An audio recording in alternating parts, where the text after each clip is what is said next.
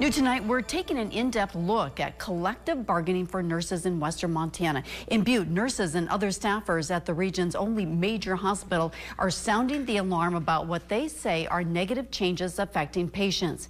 Collective bargaining between the Teamsters, Nurses Association, and St. James is in its early stages as their current contract expires this summer. And now a petition is circulating calling out an inability to retain valuable health care providers. The head of the local Teamsters tells NBC Montana they've seen doctors leave after being offered contracts where they have to take on more risk and less pay.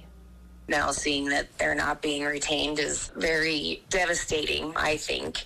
And we in the Teamsters have had over 50% turnover in just 1 year in all positions combined. That is frightening.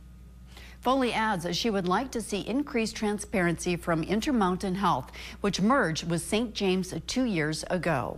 We reached out to St. James and they sent us a statement saying in part, we prioritize continuity of care and employ robust retention and recruitment strategies to ensure high standards of patient care.